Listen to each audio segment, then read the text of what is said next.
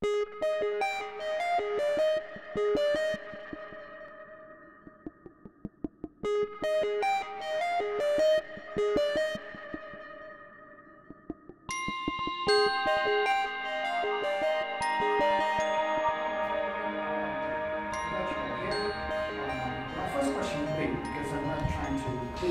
that I told yesterday. Who of you was at my talk yesterday? You were there, I know. You were there, yeah. Okay, so it's only a few. So there's I think one or two stories that actually appear in both talks, basically during my introduction, but I can make the same jokes again, so let's go. So this is, I did a talk yesterday about design and microservices and some architecture and some code and some models, and so this is different. This is about tools. Originally, this talk came out of a company who asked me if I could do a talk on agile tooling because they were starting to do agile and were wondering which tooling to buy. And I said to them, so if you're just starting, why would you buy any tools already? Because you haven't got a clue to what you're using them, will be using them for, right? So first start doing this stuff and then later on see if you need any tools. That's basically the approach I would take. But I'll show you through a number of misconceptions in the field of agile, that is, that need to be taken care of, I think. So let me introduce myself first. This is me. My name is Sander. It's a difficult name in English. Usually people say Hoogendoorn or something like. And for some reason, I don't know why, people usually add an S to my first name as well. I don't know why, but people just do that in the UK. And but it's without the S here. In Dutch, by the way, because I'm from the Netherlands, it's pronounced Hoogendoorn. You won't be able to pronounce that anyway, so don't bother with it. So I am basically a dad of 3 plus 2, actually. This is a slightly older slide than the one I had yesterday. So I have 3 kids, my girlfriend has 2, which makes us really, really busy. So I got to do some programming on the side. I make some money out of that, and I do some training and coaching, and I'm an architect. And actually, I'm actually working now for an insurance company, which is my current assignment. And they sort of made me their CTO over the last half year, basically because I have the biggest mouth and nobody else dared to stand up to the CEO of this insurance company. And I do. Oh, that's too fast. But basically I work for Capgemini, which is a fairly large company. I think we employ around 140,000 people worldwide. So it's fairly big. Usually people ask me, oh, do you know anybody do you know him or her? I say usually, no, sorry about that. There's 140,000 of us, and that's a lot of people in the company. My official function title there is a principal technology officer, which sits somewhere in between CTO and principal consultant. Basically, it means I don't manage any people, which is good, because if you would be managed by me, you would probably quit. I'm not really good at that. I coach people, I don't manage people, they have to do that themselves.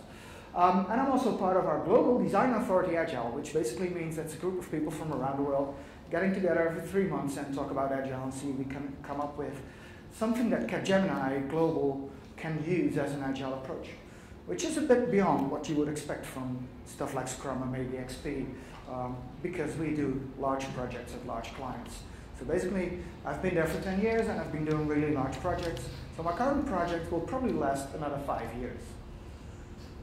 And you might say, oh, you get bored there. Well, I probably will. But because I am the CTO, I can change the technology overnight, right? So if I send them an email this afternoon, so I saw this really cool presentation about AngularJS this morning, and I'm already thinking about moving our client software to AngularJS, which we have already started, by the way, but Shay's talk was a proof that we could actually do that. So that makes it fun, and probably will be fun for the next 5 years. So this is my personal website. This is my Twitter tag if you feel the need to tweet about this stuff. So let's get on with this. Oh, I've written some books. You won't be able to read these because these 2 are in Dutch, and this one is in German. It's quite similar. Only it has a different title. In Germany, they say, well, it's pronounced like das kleine Arschloch, which means something totally different. I won't translate that, but it's a horrible phrase. So it also came out in English. So it's available on Amazon, both in the US and in the UK and in Canada, wherever you buy it. I'll give you a discount code for it at the end of the session if you want to buy it. Well, that's basically the introduction, except that I have to say I write code. And there's nothing I love more than writing code. So I'll tell this story. I told this one yesterday as well. So this is the doubleur that we have. Basically, I've been writing code since I was like, I think I was 14 when I got a Commodore 64. Most of you are too young to even remember or ever even know what it is, but it was my first computer. And it had 32,000 bytes free to program it, right? So, and we could do that, actually. We could build nice programs and games in it and stuff. And so my previous project was at the Dutch Social Security Agency. And we were writing a big web application on top of their COBOL installations. And they have huge COBOL installations, like 100 million lines of code in there, and it's enormous. So they're never going to get rid of it. So we said, oh, let's build some web application on top of it, because the more modern users, basically, what they needed is more support, because the old users, they were used to the character-based screens, right? And they know all the codes by heart. But the newer generation of users, they're probably over 45 as well, they didn't know all the codes, so they needed drop-downs. Well, in a character-based screen, it's very hard to program a drop-down. It doesn't exist, right? So we created web applications just for this purpose. And that's a cool project. So I was doing some JavaScript to make sure that people wouldn't leave the page if they've already entered some data. So I was typing away some JavaScript, did some testing, and I was still working out how to figure it out, put some alerts on screen. When the project manager, in all his wisdom, I'll talk about project managers a bit later on, decided to do a demo at the CEO of the Dutch Social Security Agency. And after an hour, he sent me an email with a screen grab in it, and he asked a question saying, are there any more of these pop-ups coming up? So basically, that's my job, right? I write these little alerts that pop up on your web page, and so it's always fun looking at other people's code, right? There's always comments in like this and stuff, and it's always fun to do. So I love writing code, and I love doing it every day. So that's me. So let's first start. I'm not going to explain to you what Agile is, because I assume you already know. So I suppose all of you are in Agile projects, right? Who of you isn't? Okay, well, still a few. Well, this is not going to be an introduction into Agile. It's going to be bashing Agile a bit, because I have been doing Agile for quite a while now, and well, you learn a lot of stuff in doing Agile, a lot of the sense and nonsense of what Agile is. So let me start with this one.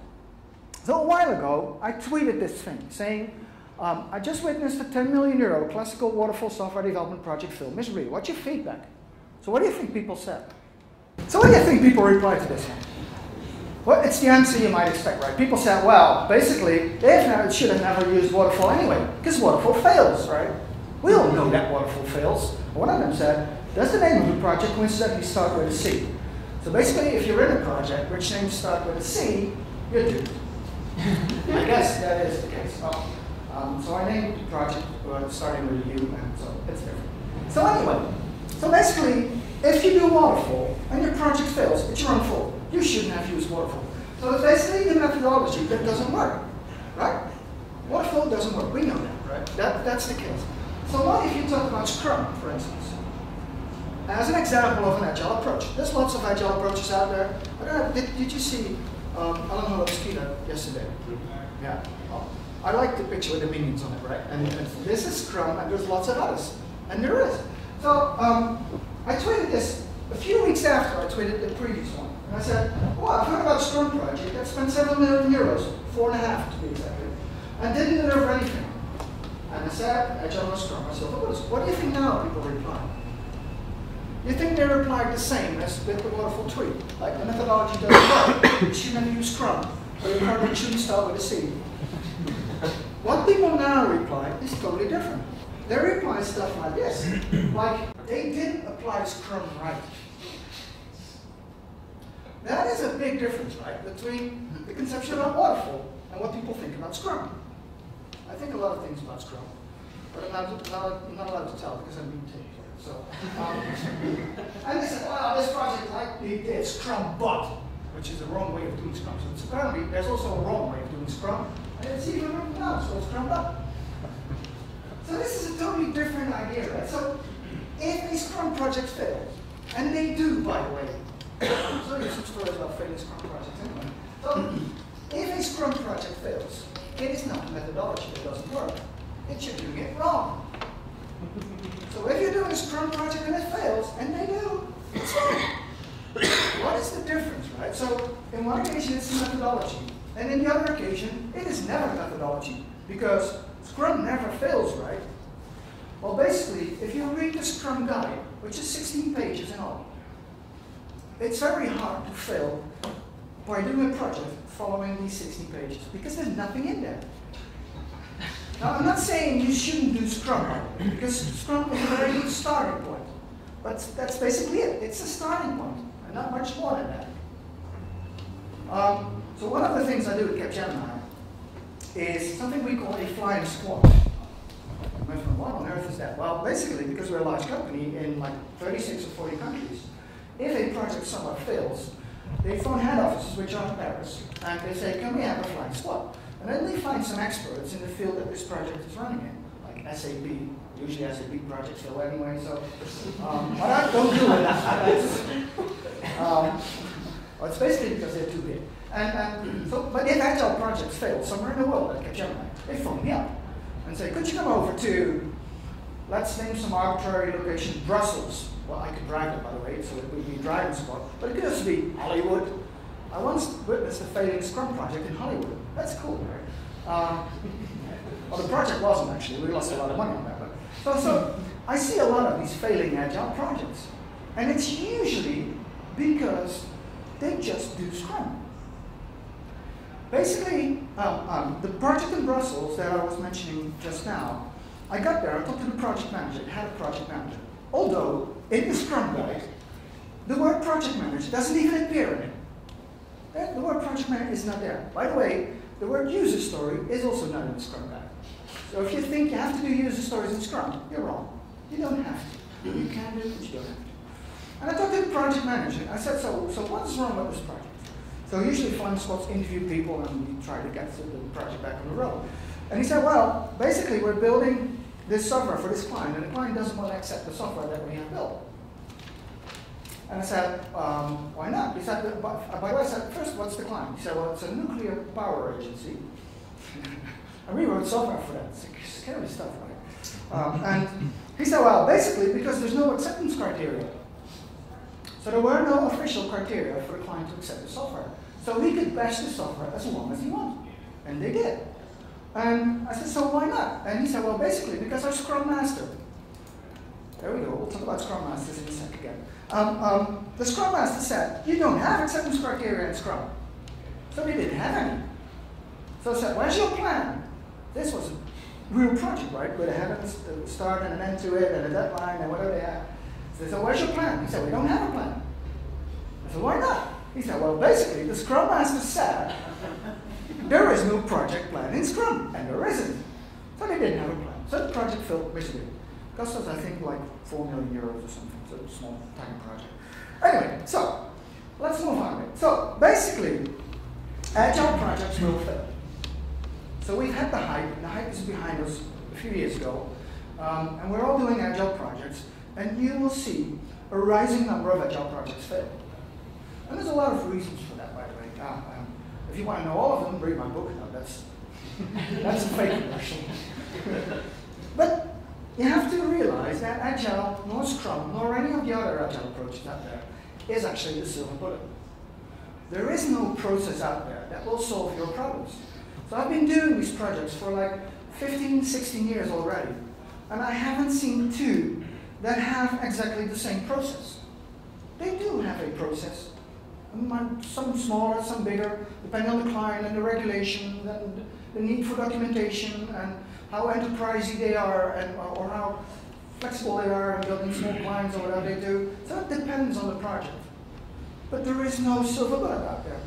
Waterfall wasn't one. None of the agile approaches are silver bullets as well. So if your Scrum projects fail, and you think, oh, they're failing, we have to do something different, and you're reading about Kanban or Lean, and you're jumping into Kanban just to save your ass. Well, it might work, but it could also not work. Basically, well, Kanban is an agile approach anyway, but people seem to move to the new fad just to get out of these failing projects. And there is no general approach that does that. So one of the reasons that these agile projects started failing has to do with Scrum Masters. Who of you is a certified or, what's the other one, professional Scrum Master? Only two, that's good. I'm not that fond of certification anyway. I don't have any certificates outside of my swimming diplomas, and that's about it, I guess. So The thing is, with certification, it's a scam. It's just a way for people to make money out of Scrum, right? So they got together and thought, yeah, would you do certification? You know what, we'll lower our fences so anybody can do it. Basically, you take an hour to read the 16 pages of Scrum Guide. You take a multiple choice questionnaire on the web. You pay a load of money, and you're certified. And you are a master, right? Now, let me tell you about masters. I'm not really sure this is the best example, but anyway. So, let's assume you try to learn karate. Is anybody of you a black belt in karate or some other jiu-jitsu or whatever? More or less, nobody? No, we're IT people, right? We only game on computer or so. So basically, if you start doing this, well, if you're this young lad, you start by going to Mr. Miyagi. And Mr. Miyagi said, and he said, I want to learn how to do karate. And Mr. Miyagi says, what is he saying? Do you know? Well, that's the second exercise, actually. So the first exercise is, right? Wax on, wax off. I always forget whether it's this way or this way. It's probably going to the outside or, yeah, okay, it is going to the outside. That's probably a better defense mechanism. So he spends the whole day washing this guy's car, right?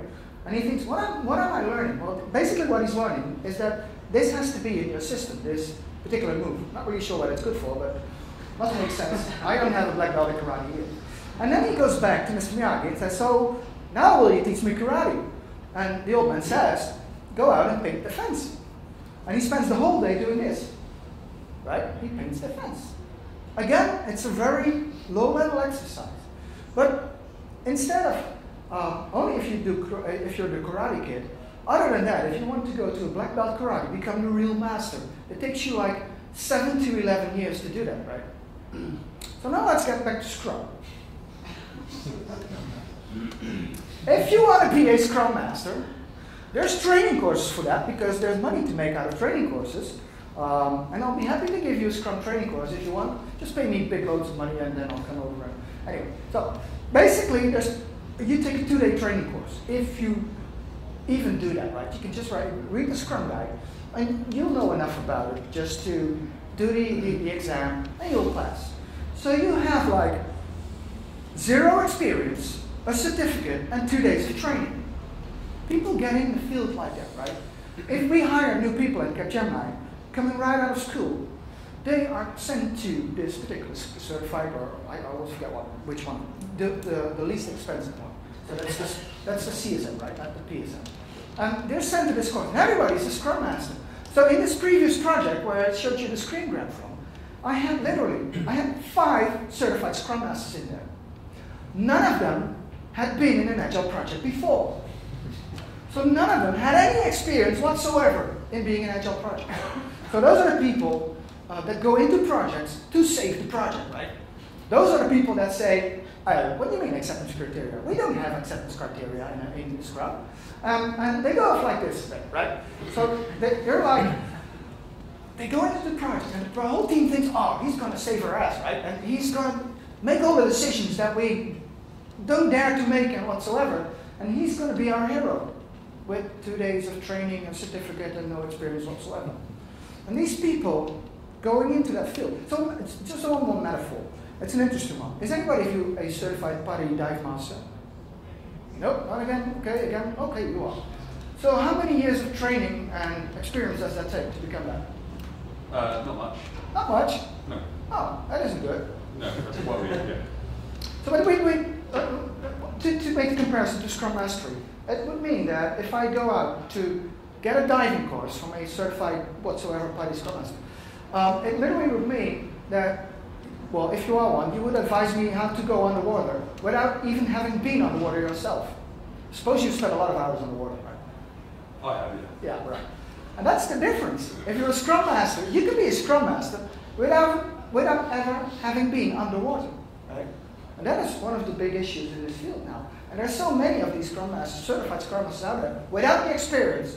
So I'm not saying the experienced guys are wrong. It's just that there's a lot of inexperienced people in here. And they're treated like this, and that helps in failing projects. So, what's next? There's something else that I have to, I have to talk about this. There's no way around it. So I'm a hardcore software developer, right? Agile and the Agile Manifesto and whatever was in there back then came out of software development, right? If you look at, I thought I had the Agile Manifesto up on the next slide. If you read on top of the Agile Manifesto, it says this is all about software development. And it is. And what you see over the years, and it grows and grows, are these Agile communities that don't have anything to do with software development anymore. They don't write code. At best, they try to improve the world, or change the world, or whatever they do. And if you go to Agile conferences these days, I don't suppose I have I had on one of my decks earlier, 2 weeks ago, I printed the whole agenda of an Agile conference in Belgium. If you look at the program, there were like 4 or 5 parallel tracks for 2 days. There was only one talk that was about code. Only one. The rest of it was all stuff like this. The stuff that I call kindergarten Agile, it's like a lot of these Agile books and blogs are written in dialogue form, as if we're unable to read it otherwise, right? We're using an Kanban board to help with the project visibility. I hate this kind of stuff. It's just silly, right? I write children's books. I stopped visiting Agile conferences a while ago, but you get these strange quotes coming out of Agile conferences. Just follow them on Twitter and see what comes out. These are literally tweets from people visiting an Agile conference. What on earth do they mean? But make sure you don't miss the Agile elephant versus the waterfall elephant in the lobby. or this is one great one as well. This is the one from Jürgen Appelo, I guess. But during this session, we are going to discuss the happiness index of projects. I purely and utterly hate this stuff. Like, add ready for celebration before the done column on your Kanban board. What the fuck? These kind of conferences should be made illegal, right? This hasn't got anything to do anymore with software development. Or this is, wow. If your retrospectives don't add value to the project, you should change your retrospectives. That is a very, very good idea. Why didn't I think of this before, right? That's a crap. Or this one. I hate this one. This is a guy speaking. I totally forgot his name. I made sure you couldn't recognize him. I really haven't got a clue who he was. But in his biography, at this point in time, he's like, so his name was here, so it's a short name. Oh yeah, invented several unique techniques. Well, they're unique, yes. Influence mumbles. Huh? Influence maps, supplication, exit and re-entry. Does that have to do with software development or something? The language of elegance. I hope it's a DSL. He invented the interview. Please, cereal box. What on earth does this have to do with software development? I don't know. Or why does everything have to be in Japanese, right? Can we just do it in plain English? Like a Gemba walk. You know what Gemba walk is? Oh, it's basically your manager dropping by and looking how you're doing. That's about it. Our manager does that every day because he's part of our stand-up meeting anyway. So basically we have a daily Gemba walk. Right? Crap. Or everything has to be a game these days, right? There's not a single Agile conference that does not use tons of Lego blocks. It's sort of mandatory to have Lego blocks, right? No, I'm not. I love Lego, by the way, but except for Americans, they call it Legos. I don't know why. Why do you use a plural for that? I have no clue. But everything has to be in gamification. Well, I love games, but I do want to write my code at the end of the day, right? It's not like I can spend the whole day doing gamification and improvement and or hiring a psychotherapist just to make sure people can do their work right. By the way, we have that. Yeah, it's terrible. So, there it is, the manifesto for Agile. Oh, what is it? The Agile software development, right? It's about writing working software. That's why we're in this field, right? Not to do influence mumble apps or whatever you do, or create a happiness index. I hate that. So, now we're moving into the tool stuff. So I bashed a bit on Agile and the Agile communities. That's all good. Still, Agile is quite good, right? I use it every day, and I use the techniques and the principles in the discipline. So what about tools? Because people ask me about tools almost every day. So what tools should we use? What is the best tool for A, B, C, D, or whatever we do? And the quick answer is, so I'll give you the quick answer so you can go to another talk. The quick answer, there is no ideal tool for your project. or for all your project basically, because there's probably a best fitting tool for your project. And it's usually cheaper and easier than you might think. So, again, well, the Agile Manifesto basically says individuals and interactions over processes and tools. Now, there's a lot of different ways of interpreting this. One of them is, it has to be about individuals and interactions, and you cannot do processes and tools anymore. And I've literally had this discussion, basically with certified Scrum Masters. But they say, no, you cannot do processes and you cannot have tools. What do you mean you cannot have tools? This is a software development project. Have you ever seen a developer without a tool? Even Notepad is a tool, right? So even VI or whatever you might use, you have to have tools, right? There's no way you can do software development without tools. And there's loads of them, actually. So, and the same goes for this one. People say, oh, you cannot have documentation in an Agile project. Yes, you can, as much as you need. Nothing more than that, but as much as you need, right? And that's different from project to project. So, again, a quote from Jürgen. Have you heard of Jürgen Upload? He wrote a great book called Management 3.0. Well, great book. It's a very thick book, actually. And he's had the same question. So he tweeted about it. He said, well, funny people keep asking, what tools do you use for drawings? Just as an example, right, for drawings. Well, you should have been here at Simon's talk earlier on. You probably were. But well, you get so many questions about these, what are the best tools, that it's almost annoying. So I decided to create this talk. So, basically it starts with saying, there is no one-size-fits-all Agile. It doesn't exist. It's different for your project, for your project, for your project, for my project. I work at an insurance company. They have to deal with a lot of regulations, so they need a bit of more documentation than you might say if you would build, I don't know, a mobile website for reviewing restaurants or whatever you might do. So that has a bit different architecture, a bit different needs. So you could say it's sliding scale. If you do small projects with low complexity, you don't need a lot of ceremony added to it. But in my case, being in an insurance company, I'm probably more high up on the scale because we do have tools to deal with requirements. We do have UML modeling tools. And we do have to have an online dashboard because we're a distributed project. So we have to have some more ceremony. So the question would be, what tools do you recommend? So my question usually is that, so what tools do you want me to recommend? That's the easy one. I get hired to ask stupid questions, right? So the question I ask most is why. Start asking the question why a lot, right? That's good.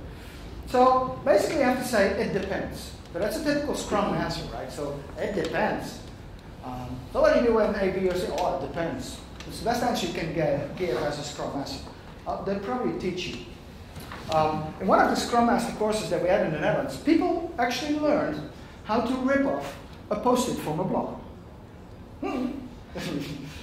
That's right true, yeah. So you know that? How to do that? It's in my book, How to Do That, by the way. I just wrote it down as an anecdote. If you have a post-it block and you have the glue piece on, I don't know what it's called in English, but the glue on top of it, right? What people usually do, they rip it off from bottom to top, right? And if you do that, the line of glue will curl around, which means it fall off. The thing will fall off your wall or whatever you put it on within a few days. But if you rip it off, again, the glue line is here, from left to right, it doesn't happen. So they stick longer. That's good, right? I've learned that from a Scrum Master who went to a Scrum Master training where they actually taught that. Yeah, it happens. So what are tools? So basically, the first thing you have to say, it is not the tool that does the job. It is you who does the job. So no matter what tool you're using, it doesn't really matter. Actually, well, it does matter a bit, but it will never get the job done. There is no tool in the world out there that does that. No code generation tools, no development tools, no continuous delivery tools, whatever you might have, that will actually do the job for you. You don't have to do a lot of work, and especially a lot of thinking. So when I started at my current client, they were using Eclipse. It's a Java shop. They used Eclipse. And some developers came in and said, oh no, you should never use Eclipse, you should use IntelliJ. And basically developers said, well, so they got into a battle between IntelliJ and Eclipse, and they decided that you could use either one of them. Just the one that fits you best. And over time, by the way, there's only 2 people who still use Eclipse, and the rest of them moved on to IntelliJ. For me, that was good because I come out of I did Microsoft development for over a decade, and with Visual Studio we use ReSharper, right? ReSharper is the best. Well, if I could recommend one tool, I would recommend ReSharper. And the funny thing is, IntelliJ, also coming from JetBrains, has the same shortcuts.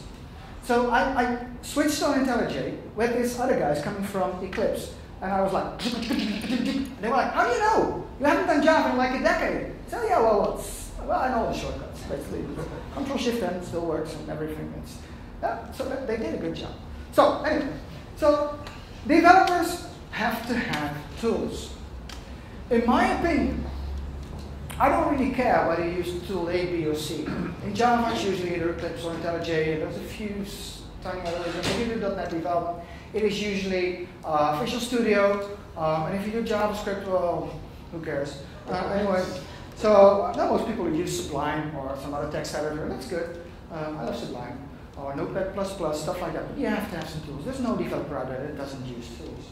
But again, even if you have a big tool, you can still write crap with it, right? And I've done so many code reviews in my career that, you see so much crap out there, so much really bad written code, right? And it's always fun to look at, by the way, but again, even if you have a good tool, you can still make quite a mess out of it. So, it's basically, I haven't got a clue to why I put this up anymore. I was looking at my slide deck this morning. I couldn't figure out why I put in here, let's play next week. So I'm still puzzling about that, so I'll skip the slide. Sorry about that. If it comes back to mind, or if you have an idea why I put up that slide, please let me know. So if you look at tooling, there's a lot of tooling that you might have on your project. Literally a lot. Like, well, you need to write code, right? You need to have a tool to write the code in. And if you've written code, you need to put your code somewhere in a repository, so you have to have a version control system. Well, you could do without. I tried once on a project. Because I always have trouble with my version control and checking in and checking out, especially when it's Git and you have to do sort of a two-phase commit to get your code somewhere. And, I always get into trouble, and at one point in time, my coworkers decided that I was not allowed to check in any code anymore. Yeah, but basically because I was writing the frameworks, and it changed every time, and they had written some web pages, and then bang, they broke down. And, well, so they cut me out of the project. Anyway, so you have to have some version control. People use issue tracking tools. My opinion on that, but I'll get back to that when we talk about Jira anyway. And then you have continuous integration and continuous deployment tooling, etc., etc. There's lots of different tools for that.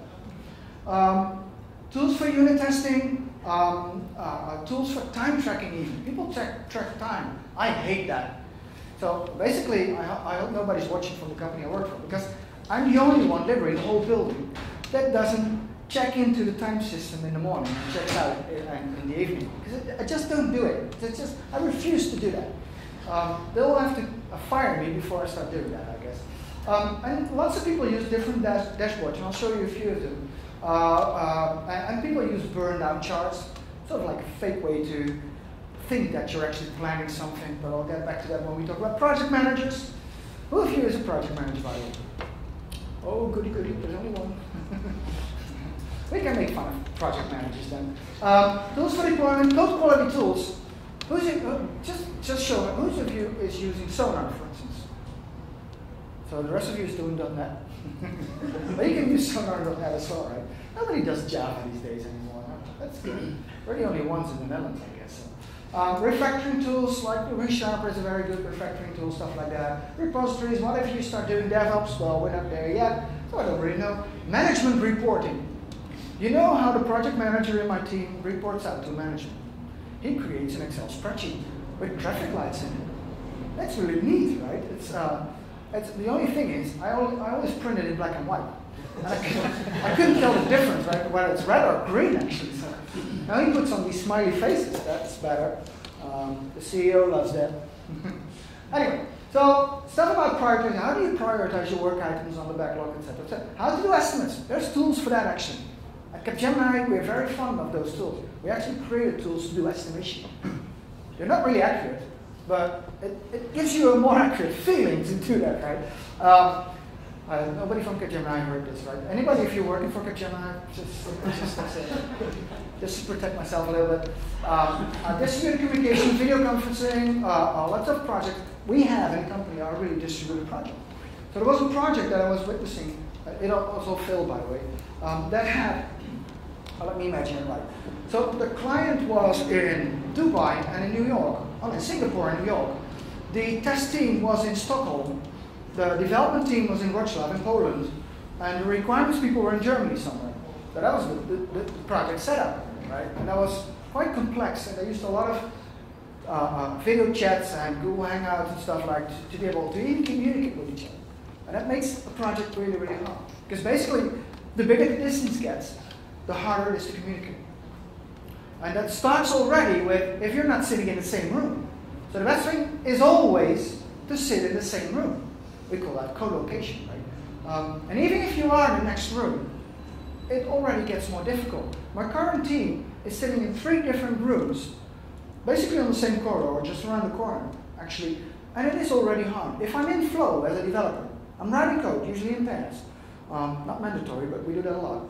And I write some code, and in the middle of writing something, we thinking, okay, we should ask this to the analyst who analyzed this stuff together with the client, and we think, well, crap, we have to literally get out of flow, walk to the next room, ask him the question, taking him out of his flow, then walk back, get back in flow again, and start typing again. So getting into flow, if you're a developer, it usually takes me about 5 to 10 minutes to get back in flow and start typing again, right? So it's not only the time you need to ask the question, it's the time to get back to where you were that actually makes this really expensive. So what about if they're on a different floor in the same building, or in a different building in the same city, or in different cities, or even worse, in different countries? It makes communication harder and harder and harder, which means you have to rely on much more tooling to be able to facilitate that. So yes, there is tooling in Agile projects. So I'm going to show you a bit about the tooling that we just use in our project. It's just a collection of tools. I'm not saying this is the right collection, and it isn't actually, because what we see, and that's the most important part about our tooling landscape, is that it changes all the time. I'm going to show you a bit of these changes actually. So this is basically a setup. I took this sort of snapshot of our tool set a couple of months ago, and it's we use IntelliJ. People want to use Jira, and there's other people in the project that say, no, we don't want to use Jira. We use Subversion for version control. I actually wanted to move the code out into the cloud, into Git. But this is an insurance company. They don't want to do that. They just want to keep it in-house and on-premises, and I'm good with that. We use Jenkins and Maven to do build stuff and whatever. I'm not very fond of Jenkins, actually. Just basically because the UI looks horrible. I'm a UI guy, and so Jenkins UI is horrible. I would probably prefer TeamCity. So we're testing that out. That is probably one of the changes we're going to make to this landscape. Basically because it's a little bit easier to create a deployment pipeline and hook them all together in TeamCity. But there's other stuff out there as well. So we started, of course, using JUnit and some attached frameworks like PowerMock and whatever have you. Well, lots of these mocking frameworks out there. If it comes down to unit testing, I have a lot of discussion with my developers. My developers say, we have to test everything. And they mock out everything except a single line of code. And they really test whether that code has been executed. To me, that's a bit too low level. So we're trying to decide on what to unit test and what not. So basically, if you mock out everything, there's nothing left to test, right? You test individual lines of code. That's a lot of work. And if your code changes, you have to rewrite your test over and over again. And I'm not really sure yet, but we are starting to figure that out. Whether that's actually worthwhile. Whether it would be better just not to mock everything out, but to have this code really execute. And then maybe even store something in the database and then later pull it out again, or roll back your transaction or whatever you do, to make sure something real happens in your code if you're testing it. To me, that looks a bit better. So we're testing at a slightly higher level now. The developers still don't like it, but I have this, because we stopped a couple of sprints ago, and people said, we have this huge technical debt which is a terrible phrase, because we haven't unit tested everything. We have a very low percentage of code coverage. And I was like, so what is it? They said, well, like 36. I said, so what does that mean? It means that 64% of our code is not touched by this unit test. I said, so what does that mean? What does that tell you about the quality of your code? Well, basically nothing, actually. I'll tell you one other story. I was looking at a code base that came out of our colleagues in India. So it doesn't have to do with India. It's just this was a silly anecdote. And it was a horrible code base. The code was written really badly in C#, by the way. And they did well. I'm not going to tell you about the code because it was too horrible. Otherwise, I'll be here the rest of the afternoon talking about this piece of code. And they said, no, it's not that bad because out of the test come that they had 100% code coverage. I was like, okay, that's impressive. How come you have 100% code coverage and you've written such crappy code? So I started looking at the unit test. And they basically touched on all the code in the unit test, but they didn't have a single assert in there. So everything passed, right? They had 100% code coverage. They didn't just that they didn't test anything. That's all, basically. So it's not always adding value. And then one of the analysts on my team said, we want to use Fitness. Have you used Fitness? Fitness is an interesting concept. It's basically a wiki where you can edit your test in sort of plain text. And you have to write some code, a fixture, to make sure that this actually, in a wiki written code, and there's some standards in there saying, okay, if you put it down like this, if you put it in a table like this, that means the outcome will be exactly like, the objects will be like the table, etc., etc. So it looks nice. And you can actually run the test from the wiki. You have to build some fixtures, basically in Java or C# or whatever you do. But testers, and I have to explain maybe a bit about testers. Testers in most of my projects, they're not developers. They're people with experience in the testing field, which is something totally different from what developers do, right? And they could actually add the test in the wiki themselves and run the test from the wiki. It's just that the developer had to write some fixtures to be able to do that. And then we started using Fitness for everything because the analyst who promoted it, he was promoting it even further. Basically because we're doing a microservice architecture, they started testing the REST calls as well. So the funny thing with these REST calls that we did is that the URL, I have to take a sip of water.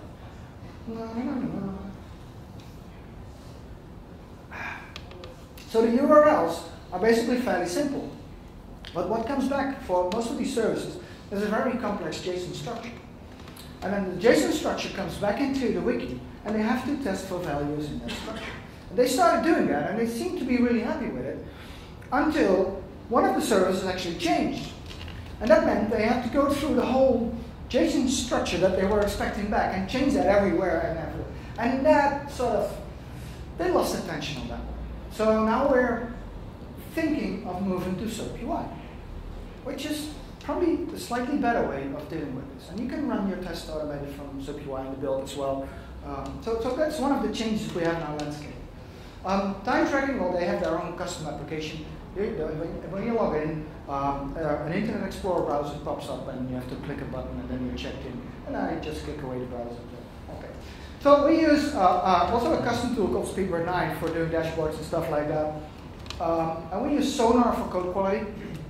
Actually, I'm trying to switch it off because people spend too much time on improving the quality of the code. And the code is quite okay already, so please move on and write some real code, stuff like that.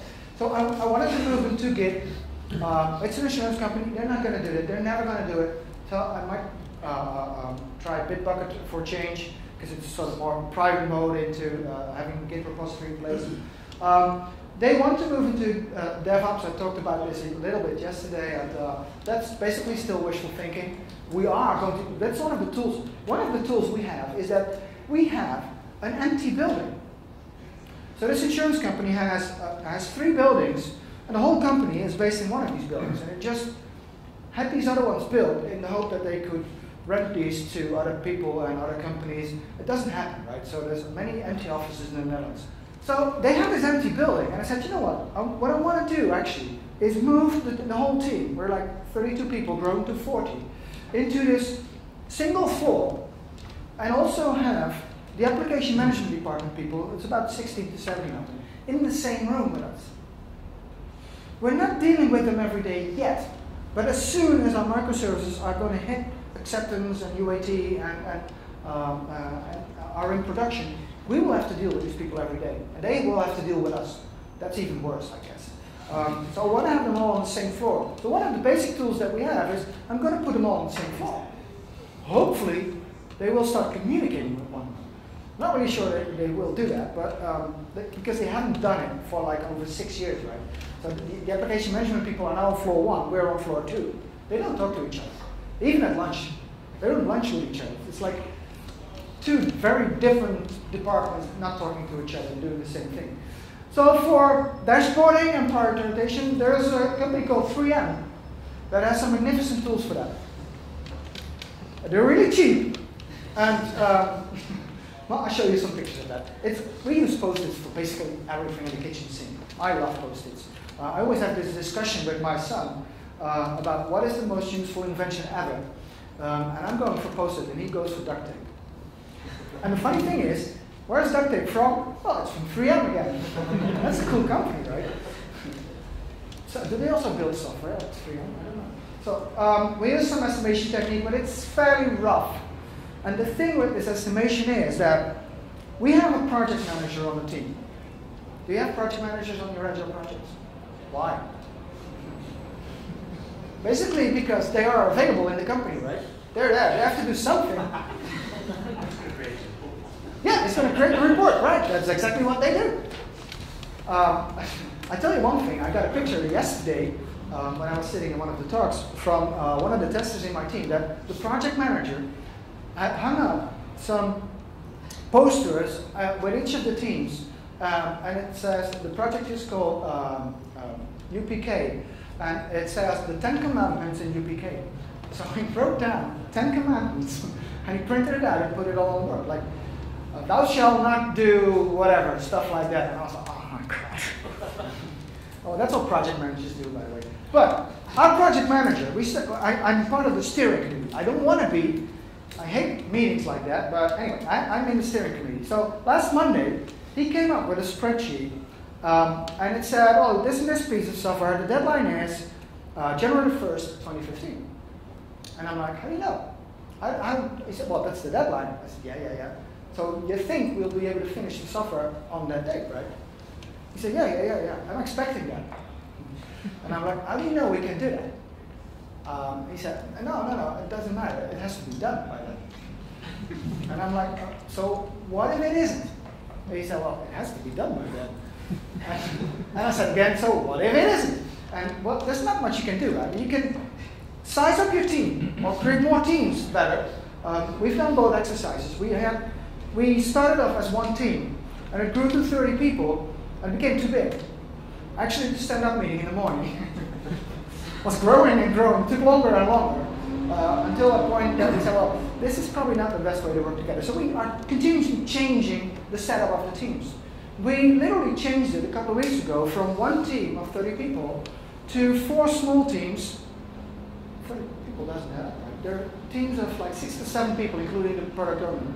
And we now have 4 teams. And what I see now is that there's a really big difference between the setup we had a couple of weeks ago and the setup we have now, is that the people in the teams, we have a business analyst in each of the teams. You might wonder, is there a business analyst in Agile projects? Well, there is in ours, just because they have to, right? And they have to do work too.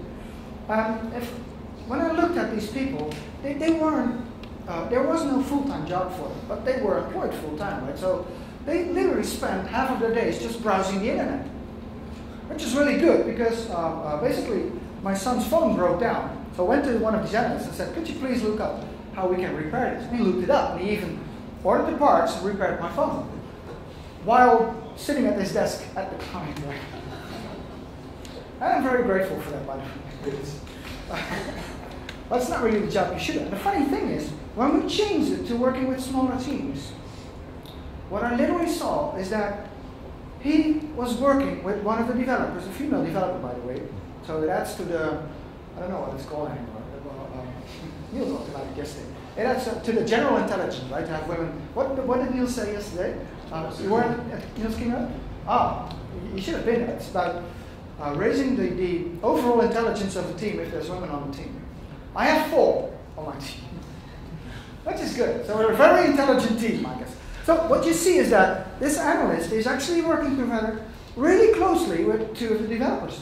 They're actually now literally working with 3 of them for the whole day. So he's now, for the first time in years actually, he's been fully active the whole day. And he actually came up to me, he said, at the end of the day, he said, "Oh God, I'm really tired." I said to him, "That must be a really new experience, right?" So, I know he said, okay, for work items and managing work items and creating work items and requirements, we use a UML tool. Yes, we do. UML is still good for doing requirements and domain-driven design and stuff like that. You don't have to use it for architecture. Otherwise, Simon, who was here just before me, will get angry with me if I say that. You don't have to use it for architecture, but it's really good for domain-driven design, and it's really good for modeling use cases and stuff like that. And state chart diagrams if you feel the need to do that. So yes, we do use it because they need a lot of documentation at this particular client. And we didn't want to put it in a bunch of Word documents because they get as inconsistent as they can be, and they can be really, really horrible. And we use a wiki basically for all of the other documentation. So if you look at the architecture, it started off with me creating a presentation on architecture. I gave it to one of the guys on the team. So please put it on the wiki and elaborate on it.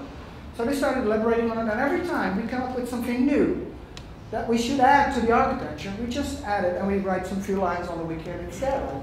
And it's there for everybody to see. That doesn't mean that everybody reads it.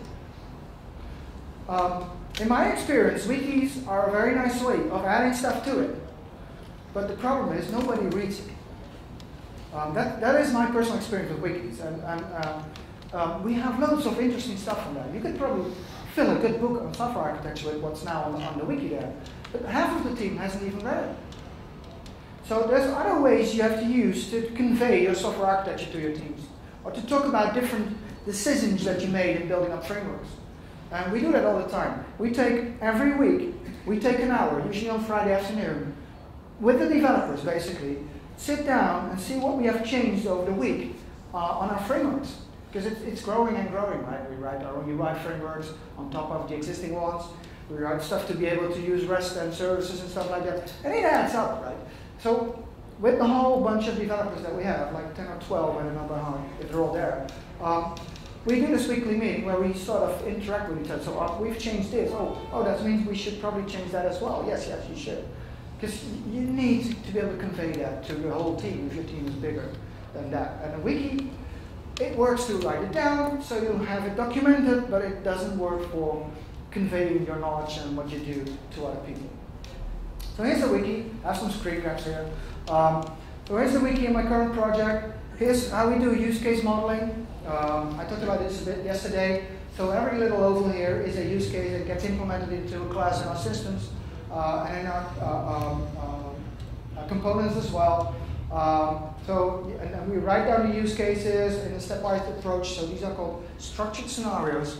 So you have the scenarios and you have the alternative flows here, and it helps us to keep up with the requirements. This is basically how we deal with requirements. It's very brief, but we do these requirement sessions where we actually write these scenarios in design sessions with the tester, the developer, the business analyst, and the product owner, who isn't a real client, by the way.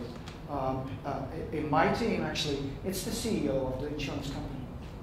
Which is really interesting, by the way, because we had this design session, and some people said, well, we still have this product somewhere that I think there's like 50 people having this insurance policy. And it's a horrible product to have automated, and we have difficult, there's exceptions everywhere, right? It's a stupid product. And then the CEO of this company was in the design session, and he said, what if we decided that we're not gonna sell this product anymore? And I said, well, yeah, that really might be a good idea. He said, okay, done. It was done. That was cool, right? So he gets to make a lot of the decisions, and that's good. So here's our 3M tracking device. It's here, right? We put a lot of brown paper on the wall because we're not allowed to put anything on the wall, so we put it on brown paper and put the brown paper on the wall. That was good. I don't know what's the difference anyway. So we have different colors of Post-its for different types of things, right? The orange ones are usually stuff that ends up on the wiki because it's architectural stuff. We have purple ones for technical stuff. We have yellow ones for use cases, and we have green ones for additional features. And the light blue ones, maybe I have a better picture of that somewhere. Probably shows it. And the blue ones are actually, they have the names of the people in the team on there. So it says, I'm working on this one because it's not magnetic, so we kind of put up magnets for that. And this is the way we track our process. It works. It works really great. Except for the project manager, who uses this one. This is Speedbird 9, which is actually a tool my team and I built a while ago because we were doing distributed projects, and 10 years ago we couldn't find any other tools that actually did the same on the internet, so we built this one. By the way, it's free and it's open. You can actually create an account on www.speedbird9.com and just start using it or whatever. So the project manager uses this one, which is an electronic version of this one actually. It's exactly the same, and that's part of its job, to keep this one up every day. So as soon as we move something here at the stand-up meeting, he's like, oh, which one moved? And he then moves it here to the next one. And you might question, why are you doing this? Well, basically, electronic dashboards, and this is just an example of that, are an interesting way of keeping track of where you are in the project, right? It helps you keep track of your burn-down charts or your burn-out charts or whatever you use, although they're never quite accurate, but it helps to track that. And the thing is, with the paper version, it doesn't track anything. So if you want to track something, check out tools that actually do that a bit. But make sure that it's only the project manager who changes stuff, because it's for the rest of the team, it doesn't add value. Right? There's another use in an electronic dashboard, is that eventually, if your post-its are on the board long enough, they will fall off. And that's a big difference with the electronic boards like this one. It doesn't fall off, right? It's just staying there until the application crashes or whatever it does, right? So you can have things like this, burn-up charts, and if you look at the Agile dashboards that are out there, they're all doing this, right? And I'm a bit of, a lot of projects is using a burn-down chart or burn-down charts. Okay. We tend to use burn-up charts. There's a slight difference in there. And if you want to read more detail, read my book. I should stop saying, oh, I'm not allowed to walk out of this stupid boundary here. Anyway, so the difference between a burn-down chart and a burn-up chart is, in a burn-down chart, you start here and you go down to 0, right? And as soon as you pass the ground line, the project is done. That's basically the idea of a burn-down chart. The problem with that is, it is not really clear how much change you have in the scope of your project. If you do the other way around, saying, okay, I'm just going to add up the points that we've earned, and I'm also going to add up the points that make up our total scope. And what you see here is, probably we're here in the project, is that the scope is growing and growing. And if you do it like this, it's much more visible how much your scope change is. I did this for a project that had that ran for like 3 years and had like I don't know, 125 iterations, 2-week iterations, something like that. And we followed the scopes change throughout the project in a single burn-up chart. And it was really interesting to see, because you can literally see the scope going like this. And in a burn-down chart, you don't see that because you're going towards the 0 line. So I prefer burn-up charts to burn-down charts. And you can have other graphs, etc., etc. All interesting stuff, right? And we use, of course, a development tool. We also use a code generation tool. So I have discussions that people say, no, you're not allowed to do code generation or model-driven, whatever you do, on an Agile project. Why not? Well, because it's not there. It says individuals, interactions, or processes and tools. Yes, but this saves time, right? And helps improve the quality of our code. By the way, we're stupid. We build our own code generator. It's called Tobago. It's free. It reads the UML model and spits out code using your own templates, basic stuff. But it helps to sort of keep out the repetitive work and keep up the quality of the code. And especially if you're start changing, let's say, your base classes in your code, it's very handy to say, okay, I've got this domain model of over 50 classes. Let's regenerate the code, and we're done, right? And that helps with that kind of change. Not saying you have to, but it's a nice addition too. So fitness, this is a screen grab of fitness. What you see here is actually a test. And you set it up like this. So this particular piece of code, the fixture that is underneath here, it takes in a bunch of parameters, and this is what you expect from it. And it's actually reading Fitness is actually reading this setup and basic output, and it reads the columns in the tables to make sure that that is exactly what comes out. So in this case, out comes a whole bunch of stuff, a collection of whatever it is. It's payments here. A collection of payments for an insurance policy. And it is you can actually run this. I'm not sure if I have a screen grab of this. And it says, well, okay, we've done this, we've done this, we've done this, and here is something missing, right? Here's the date missing from the actual result that comes out of the fiction. And you can use this in test sets and in groups of test sets, and it's really nice. But it's elaborate. So we only use it for testing real code, not use it for testing services and JSON objects that pop back, etc., etc. We start doing it. So here the tests are all passed, right? This is a level up. So it has a lot of services and stuff that it tests. And there's 48 tests that go right, 48 and 21 and 24. We ignored 5, and there's 0 exceptions, no warnings, whatever. But this is good, right? And you can run these every time you run a build, etc. So Fitness is an interesting tool for testing code at a somewhat higher level. It's not really good for testing results of services where you have huge JSON objects coming back. You can also use it, by the way, to test UI, test web applications. You can actually sort of program down. So if I put in this value in that field, this value in that field, I press that button, out must come this result. Testers can actually do that. The only requirement is that the controls on your UI and your web pages have to have specific IDs that you can refer to. Now, if you're using a server-side technology such as JSP, or in our case JSF, or ASP web forms, or whatever you do, it generates the IDs for you, right? And they're different from what you might expect. So the client ID is not the same as the ID you have on the server side. So you have to figure out what the client ID is. But because they're generated, if you add another control in between, these client-side IDs change. So you have to figure out a way to create your own client-side IDs using some tag that you might add to your HTML to be able to supply UI testing with Fitness. So they started using Jira. So I had this interesting conversation about Jira with my client. The thing is the following. One of the big issues we have at this client is that the product owners are powerful people in the organization. It's not only the CEO of the company, it's also the manager of the IT department. She used to be in insurances, so she knows a lot about insurances, probably most in the whole building. But the thing is also, they know so much about it that as soon as we created some requirements in the design stage and want to start building it, as soon as we build it, the same day usually, they look at it and they say, oh no, wait, we forgot this and this and this. That is quite normal on an agile project, right? It happens every day. But the thing is, they keep on doing that. So at one point in time, we delivered 7 web pages in a wizard. And they looked at the wizard and they said, oh, we actually want it in 5 steps, right?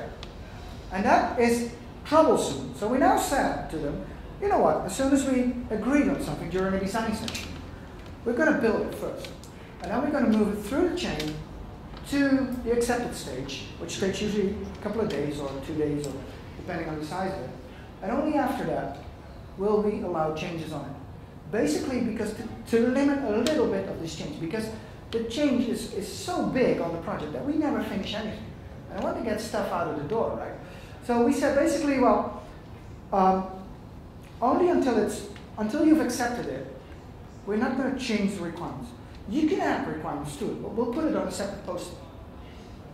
Now, one of the analysts in my team says, we shouldn't put them on post-its, we should put them on Jira. My experience with Jira is that it's really good as a tool to manage changes on stuff that's already in production. I like it for that. It's good because it keeps a sort of notebook of everything that we change on stuff that's in production.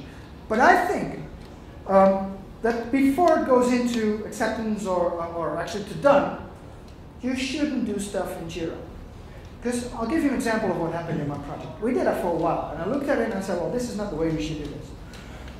So after we build stuff, we test it right away. So the tester comes in, looks at the web page, fills in the test cases that he created, and there's usually something wrong.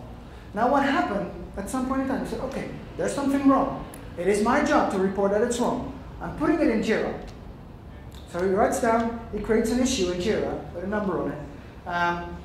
And then the issue goes to the developer. The developer looks at Jira, and I said, oh yeah, there's something wrong with it, I'll probably change it. You might think that's an interesting procedure, right? It's probably a good procedure if the tester is, for instance, in the Netherlands, and the developer is, I don't know where, in Morocco or something, right? Then this would be an interesting procedure. But the thing is, the tester and the developer I'm talking about are sitting back to each other. So I said to him, I said, I now forbid you to use Jira for this. Not until the work item is actually done. After that, when we usually don't touch it anymore, if something's wrong, note it down in Jira, and we might pick it up in the next iteration. So we slowly started using it, but I'm not really fully happy with it yet. So it does a lot of things and follows up the issues, etc., etc. And of course, we built UI stuff. We use Bootstrap for that. I love Bootstrap. If you're not having a UI framework yet, please look at Bootstrap. It's open source. It's made by Twitter, and it's a very easy way of getting your UI out. And there's lots of stuff on top of it. There's lots of additional stuff you can use, but I'm not going to talk about Bootstrap. These are actually screen grabs of the applications that we're building. Looks nice, right? Very basic stuff, not that fancy stuff. And now the product owners want it to be more fancy. And I said, why? They said, well, it has to look more fancy. I said, you are building this for your own employees who are sitting here in the building. We'll never get outside anyway. So why do you want to make it more fancy? I said, yeah, because we're going to use this for the end users as well, who are people requesting insurances or well, just somewhere in the world, right? And they said, well, it probably changes anyway. So we'll just build it like this now. And we'll create it more fancy as soon as it hits the street, right? And not now. So that works. So a bit about the Agile Project Manager. So this was basically the tool set we have. Now if you look at Agile tooling, or whatever it might be, it is usually tools for the Agile Project Manager. It's usually not the tools for us, the developers. But the thing is, if you look at Scrum, this is part of the Scrum guide. The word project manager is not there, right? So they have to think about how to keep themselves busy in our projects. And they do that. And there's lots of tooling out there. And usually companies who ask me, so what tools should we use? They've already investigated this stuff. And they found all of these fancy tools. I'll show you a few of them. Like, oh, this is, I took an arbitrary number of tools and I just looked at what they promised actually. So here's one that says a good fit for anyone and everyone. Sounds deep, right? And it says, finally, an agile management tool all teams can share whether Scrum savvy or not. So this is the final solution, right? This is the silver bullet. Well, there's another tool.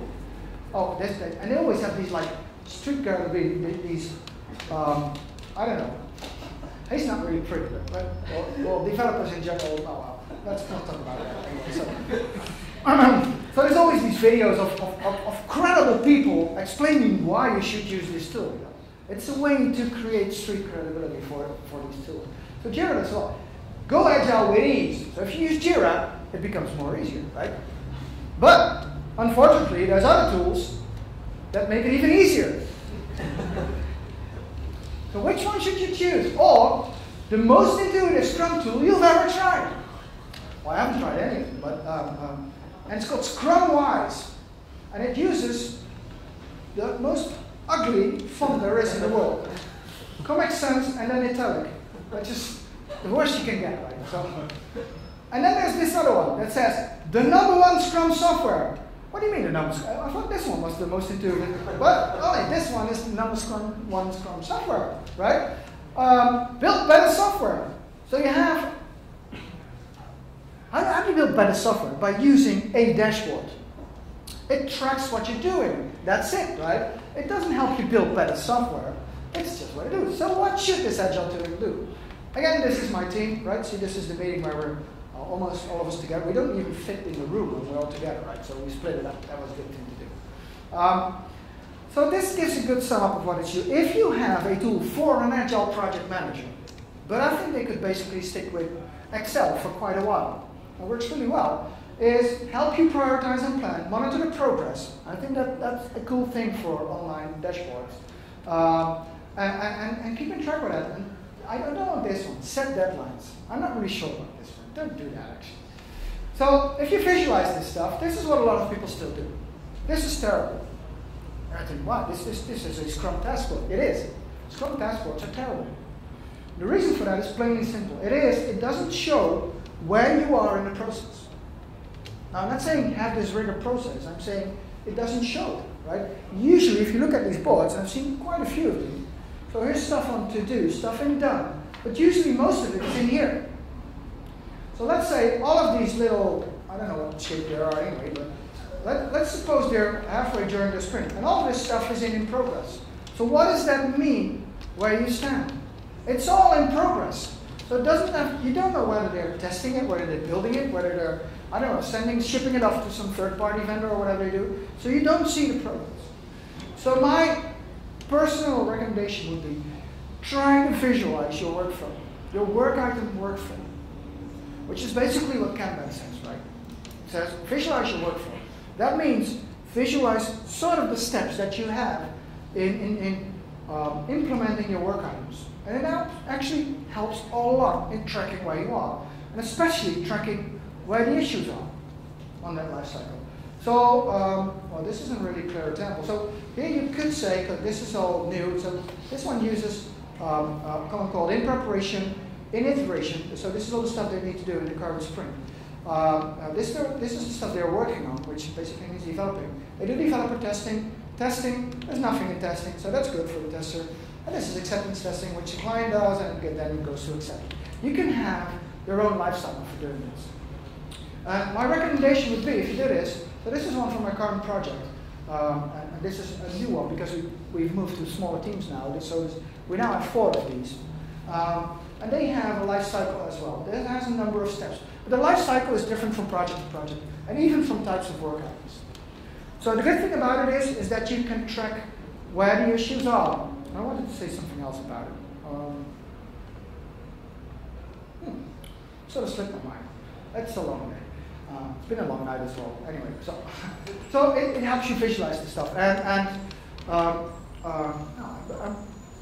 I wanted to say something useful finally, but oh yeah, that's fun. So you can use it like this, but you can do it like this as well, as long as you take the steps in there. Right? Damn, I wish I could find it back. Well, I forgot. You can also overdo it. This is coming from one of our leading officers at Capgemini. They have made dashboarding an art. Right?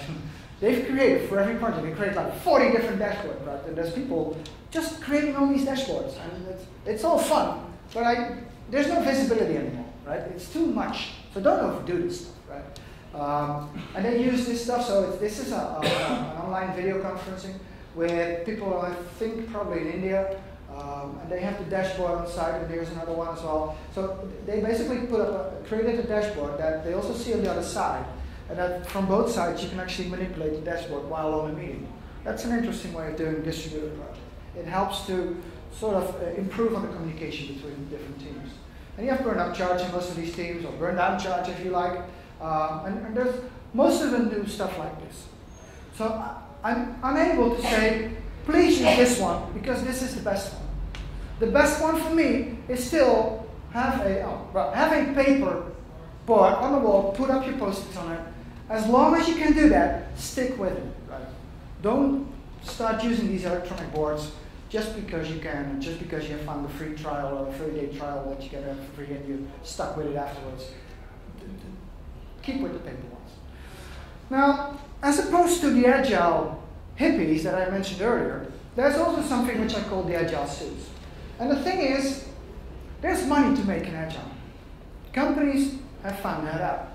It used to be sort of this community of people who wanted to build better software, but there's companies that make money out of it. And if you look at this tooling that's out there, for most of the tooling in most of the areas in agile, you can get this 60 days free trial, and then only after that you realize that you're stuck with a tool and you're going to have to pay for it. Most of them have some payment scheme. There are some free tools. There's even some open source stuff that you can download and use it. But most of them have some pricing schedule on it. So people want to make money out of it. It's not, they're not in this field for charity, right? It's companies that build these tools. It's companies that have to make money out of it, right? And there's different strategies for that. It's either you try to find something called street credibility. Atlassian is a good example of that. Other than that, or you do it through the boardroom. And lots of companies do that too, by the way. So the CEO of the company I now work for occasionally comes to me and says, well, I've had a visit from this and this company, and they're thinking of, they think we need this particular tool. And he has that about once a month, right? There's companies jumping into his office, wanting to sell him stuff for our agile projects. And I'm hoping that he continually says no to them, right? Because we don't need it. And he can make all decisions on buying stuff, of course, but I hope he still says no. So there's people dealing with the street credibility. Atlassian is a very good example. They show you funny movies of how to do distributed version control system. They're actually quite good. How to do pair programming stuff. And they hope to get in through the developers, right? So if the developers look at these things, they say, they're funny, we're going to have to use their tools. It actually works a bit like it, but this is, of course, the short version of the story. It takes a while, but people love Jira, basically because they're a fun company, right? It's not a good argument, but it's done, and they do that really smart. But still, there's still pricing here as well, right? It isn't always that cheap as you might think it is, right? It costs money.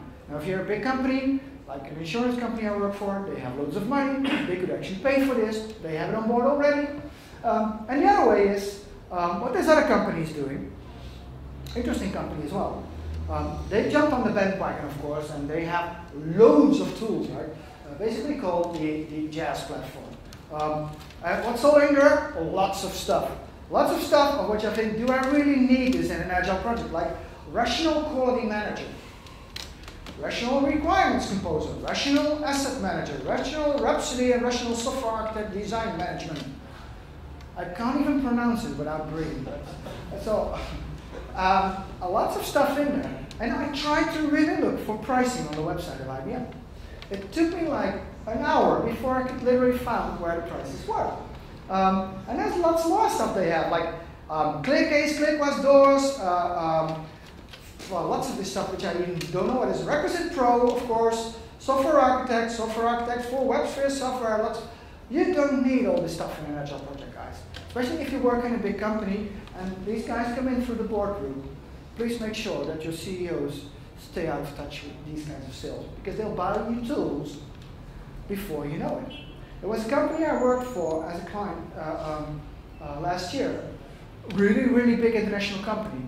And they came up to me and said, yeah, we should really now decide on the tool. And the teams all want to use Jira, but we've just bought some licenses of IBM software. He said, how much? He said, well, we bought €1 million worth of licenses because it seemed useful, and now this whole company is stuck with this huge collection of tooling of which they haven't got a clue what to do with. So it's not always a good way to go through the boardroom. Right? So here's the pricing. It's really expensive stuff. It took me really a while to find this page. It's an interesting exercise. Go to the IBM website and try to find out what the pricing is. Is anybody of you working for IBM or? I usually don't care, right? So usually, if you once jump into somebody's tool set, you have something which is called a vendor lock-in. You get locked into their tools. If you start using a particular electronic dashboard, and you've used it for a while, maybe in the free version, and move on to the paid version, you're stuck with it. It is very hard to get out. So if you start using this stuff, wait as long as possible before you start using these paid services that there are out there. And only if you really, really need that, then you move on to electronic dashboards, right? So back to Agile again. So for the last part, Agile is all about collaboration. It is not about tool A, B, C, or D. That doesn't mean you shouldn't have tools in there for doing stand-up meetings. Cool, right? Cool technique. Not really important, but it works quite well. Or doing design. In this particular case, we're just editing a Word document. It works fine in this project. I don't like doing requirements in Word, but that's the tool they use. Okay, we'll deal with that, and it worked. Tools for development, for testing, etc., acceptance, and even for evaluation. It's all, as you can see from the pictures, it is about collaboration. any tool that does the job to get you guys collaborating, and in my current team that was a tough job to get them all to work together, is good, right? Because it's basically the team that does the job. It is not the tools. Tools are okay, but the Yagni principle, you aren't going to need it, so only use it when you really, really need it, is very valid for any tool in any area. Few of them are really mandatory, like a development tool, like source control, stuff like that, and almost everything else you can add on top of what you're doing. And it adds more ceremony to the project. So to wrap it up, this is what I was saying already. Agile, actually, there is no such thing as the ideal tool set for all projects. It's different from project to project. You have to choose for yourself what are useful tools for your project. And please start minimal, start at the bottom, and only if you need to add more ceremony to it, only then please do add the ceremony to it. So, well, it's the same recommendation. Start with the 3M suite, which is the best suite still around. Get some markers. By the way, if you also have whiteboards in the rooms, we use a lot of whiteboards to do drawings, etc. I love drawing on whiteboards. It's really great. But if you use markers for writing down your post-its, put them in a different location than the markers for your whiteboard, because you will ruin your whiteboard within a couple of weeks, right? So the best thing to do is, if you can't make a difference, only use whiteboard markers. Get rid of the permanent markers anyway. Just a small tip. Doesn't really have value, but it's a good tip. So that's it. And the thing is, this is basically the last thing I'll probably say, is that, well, probably not, because I talk too much anyway, but so getting there, finding the ideal tool set, it takes time, it takes change. For instance, the current problem we have at my team is that we need to set up the pipeline, because we're doing a microservices architecture. We need to set up the deployment pipeline really, really fast. It's high urgency. We haven't decided on what tool to use there. So that's the point in time that we definitely need to do that. Why? Well, we need it now, so we need a tool set for that now. And we have to learn. Maybe we picked the wrong one. You can do that. It's okay to make mistakes in these things, right? You learn from that. Actually, you learn a lot more from making the mistakes than learning from not making mistakes at all. So you don't have to choose the right one right away. Start with one, take it slow, small steps, and then add up to it. And if the tool doesn't work, change it. So we got rid of most of the fitness stuff, and I'm moving back to SOAP UI for testing services, etc., etc. So if you have any additional questions, remarks, or whatsoever, don't hesitate to ask them. I'll be easy to reach afterwards through this email address and through my Twitter tag. And apart from that, thank you for being here. Don't forget to fill in the app, because they actually use that app to improve the next edition of Software Architect. And well, thank you for indulging me for 1.5 hours again, and I hope you have a good rest of the conference.